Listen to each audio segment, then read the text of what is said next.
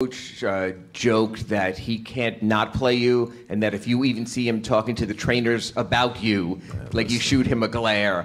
How hard was it to get out there? We see the way you walk in and out of other places, and how meaningful are these moments that no matter what it takes, you want to be there? Well, I'm thankful to have a teammate like PJ. You know, he's one of those guys where you'll have to cart him off the court for him to not play. And, you know, I appreciate that. My whole team does, and the organization does. Thanks, man.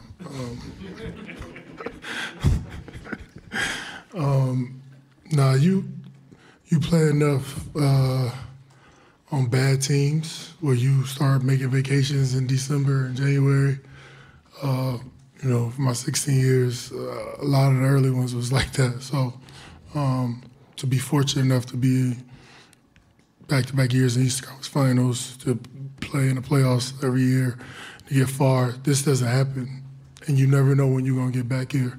So you're going to do everything you can to be there for your team. You know, I told guys that I didn't know what I had, but I was going to give them everything I did have.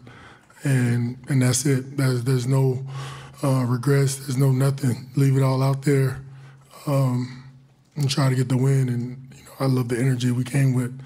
Everybody that stepped on the court came and gave everything they had, and we've been doing that all year. So it's just a part of our culture.